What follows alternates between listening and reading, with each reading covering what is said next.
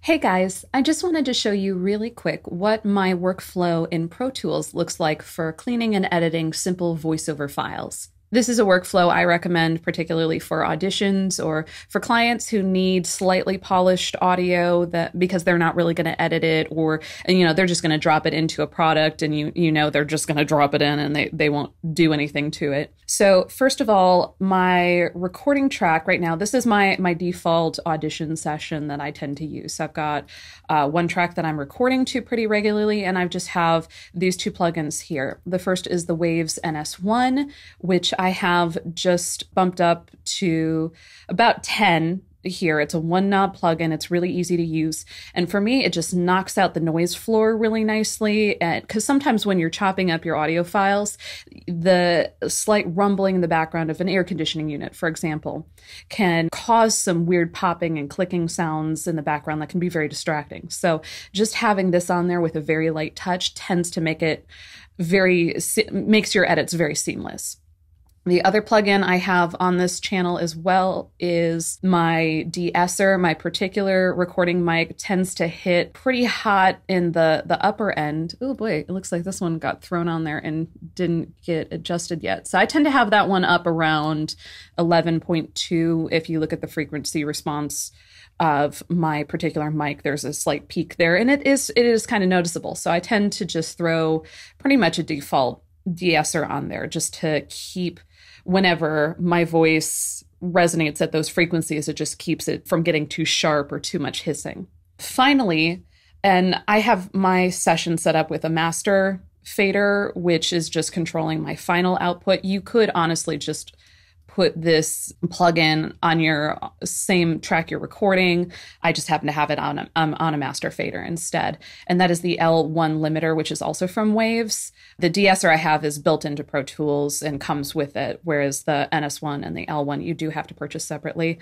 If you catch them on sale, you can get both of them for $20-$30 each. Totally worth it.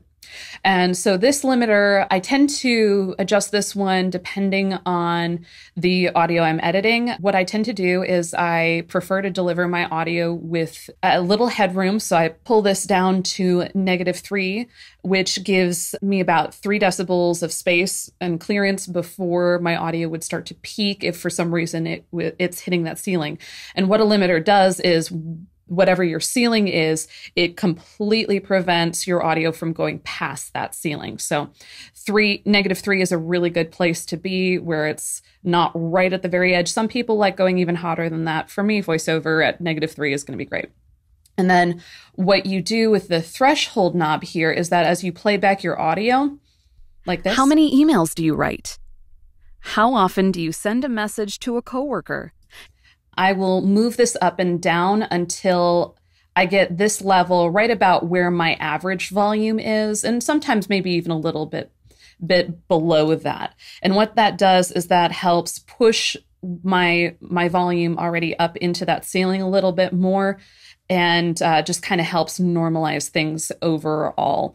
Now, I wouldn't recommend using this one for normalization or the process of bringing your audio up to like a reasonable level in the first place. I would just adjust your gain in general or use a compressor or something else. For the most part, my input audio is where I like it for something like a commercial or e-learning. So I don't tend to tweak this very much. And then I just put this right about at that average point. To ask them questions about something you're working on. And notice as I move this up, my audio does start to get quieter because the more you push into it, the more it pushes it up into that output ceiling. And you can tweak this, and I tend to, per job or per audition, I'll move this around a little bit depending on what my average volume is to get a good sound. Again, if you push it down too far, you can get a very artificial sound and it starts to sound a little boxy. So this is definitely a final polish and not a fix something that's wrong with your gain in general. So these are on my tracks and always running at all time. So once I get ready to actually edit, and this is like an e-learning audition that I just recorded recently, what I will do is I tend to use Audio Suite for the rest of my plugins. These ones I find are going to be pretty consistent. So I tend to just leave them on and running constantly. I don't adjust them a lot. And the limiter, it's more of a pain I don't want to print that onto the track. Whereas a few of the decisions I'm going to make that I know I'm going to commit to pretty regularly, I will use the audio suite functionality, which is from this drop down here. And with these sessions, I tend to just have these audio suite plugins open all the time. If you uncheck that little red box, you can have multiple audio suite plugins open. And then I just shove them off to the side here if you're wondering why those are over there. So right now in my recording environment, I'm using a Studio Bricks 1 sound isolation booth, which works marvelously and cuts most of the noise around me out. But one of the things it can only do so much for, and it does a decent job of, is it cuts out the worst of the air conditioning unit in the building I'm in, but I'm still getting some rumble through here. And you can definitely see that where there's not clear silence between these moments where I'm speaking. You can see this little rumbly material here. So what I tend to do is just highlight my entire file before I even start editing. And then I've applied a high pass filter here, which is set to the steepest curve you can get. And then my frequency is typically set to a little over 80, like an 85-ish. You can go up to maybe 100 pretty safely. I think with voice, the limit, they don't recommend you going over like 200. But if you've got low rumbling noises, a high pass filter does exactly what it says it does. It lets high frequency pass the filter. So what I'm doing is I'm cutting off everything below that filter, which is this space over here, and any frequency below 85. Now, the curves technically is letting some stuff in even past this 50 point, but it is decreasing it pretty quickly over time. So this is what my particular EQ curve looks like. You may want to adjust this yourself. And now that I have my audio highlighted, I just click render to get rid of that. And notice that all that low frequency rumbly waveforms, those get cut out pretty quickly. So that's just a good, as soon as you get done recording, you just slap that on there, and that takes out a lot of that rumble. And that's another way you can smooth some of your edit points as well too. So that way the rumbling points aren't getting clipped at all. So next thing I will do is I will go ahead and start to edit. What I tend to look for as an editor is these little things tend to get removed immediately. This looks like where I'm opening my mouth, and I have problems with dry mouth, and I have TMJ, which makes my jaw click sometimes. So I tend to have a lot of little clicks and mouth movements between edit points and between where my dialogue comes in. So I'll tend to delete that out right away and go ahead and take that out. And I can recognize that by sight. I also, the more I've edited, I have a good sense of how much space to leave between different phrases. So I'll go ahead and leave some brief pauses about this big between the different phrases. And I will edit as I go, as I listen back, and then kind of figure out what I need to take out. One thing I know I will also need to take out right away is you learn to read these waveforms the more you edit, but this is clearly a breath. So I always just blow those out. And this is another one. It's a little, but I'm going to blow that out. And there's a little click right there, so I'm going to blow that out. And you just go through. I use the shortcut X for cut just to get rid of those. Technically, I could, paste that somewhere else if I really wanted to, but it's just the easiest button for me to reach where my hand is and where I can manage the spacebar to play back. So I'm going to hit enter here to jump to the beginning, and then I'll just listen through. And as I go, you can see me start to edit out the little things that I don't need, that I just recognize on site most of the time. How many clients do you speak with each day? How many emails do you write? And okay, so that was actually supposed to be a separate phrase. So I'll back that out and give myself some space there. Still delete that breath. With each day. How many emails do you write? How often do you send a message to a coworker? Ask them questions. Now notice that was a breath between a phrase. A lot of times clients want those taken out, especially e-learning clients. So even though that's in the middle of a sentence, I still got to take that out. So I'll just go ahead and do that as I go. Send a message to a coworker to ask them questions about something you're working on. Even if you prefer to interact with others as little as possible, it's difficult to go more than a few hours, let alone more than a day. It's difficult to go more than a few... Oops. And there it looks like I decided I wanted to go with a different acting choice. So it's difficult to go more...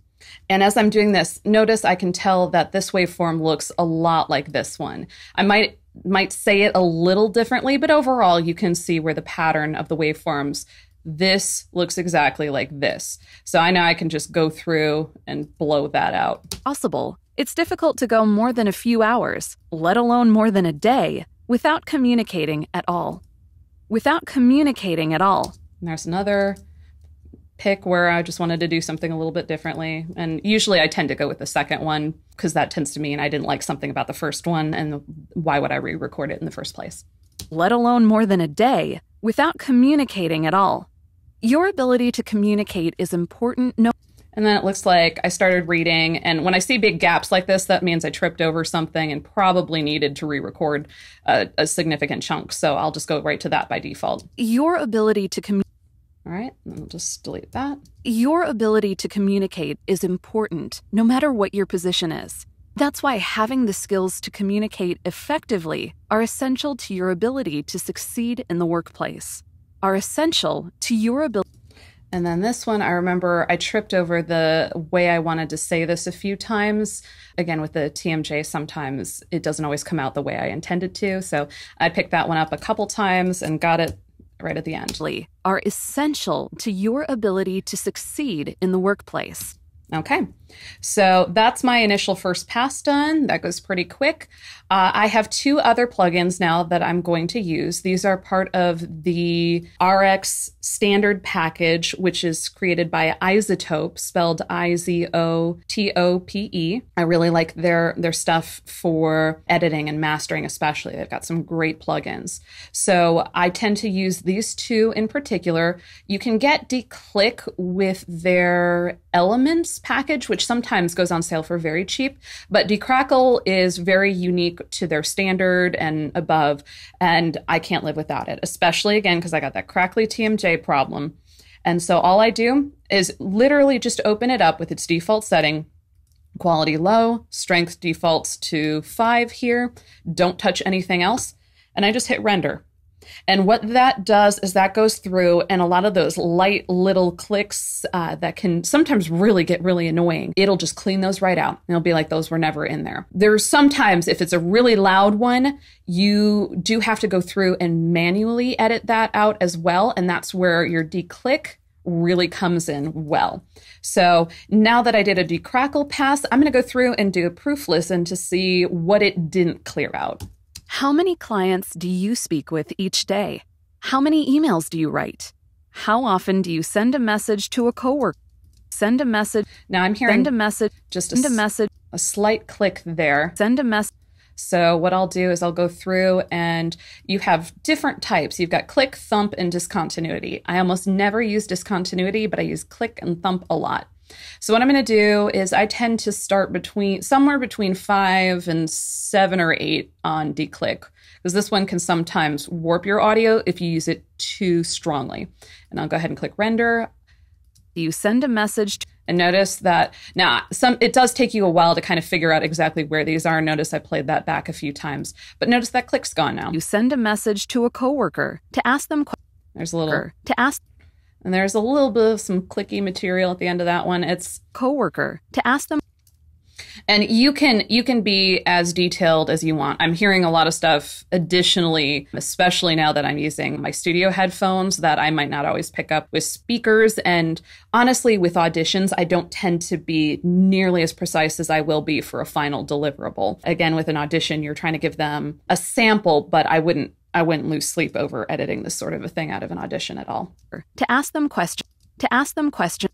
To ask them. And I'm hearing a little bit of ask them questions. Of a thumpity noise right there. So I'm just going to go ahead and blow that out too, right there, that little lead in. To ask them questions about something you're working on. Even if you prefer to interact with others as little as possible, it's difficult to go more than a few hours, let alone more than a day, without communicating at all. Your ability to communicate is important. Okay. And I'm hearing a little bit of a plosive on that P. It's not bad, but I want to get rid of that. So I'll switch over to dethump. And this one can also, if you use it too strongly, you can lose the quality of the P that you actually want to keep. So you do want to be a little careful with the sensitivity on this. And sometimes you have to render it out and hear it and then go, no, and then go back and fix it a few times. So I'll try that. Is important. No. That's still a little hot. So I'm going to go ahead and move that up.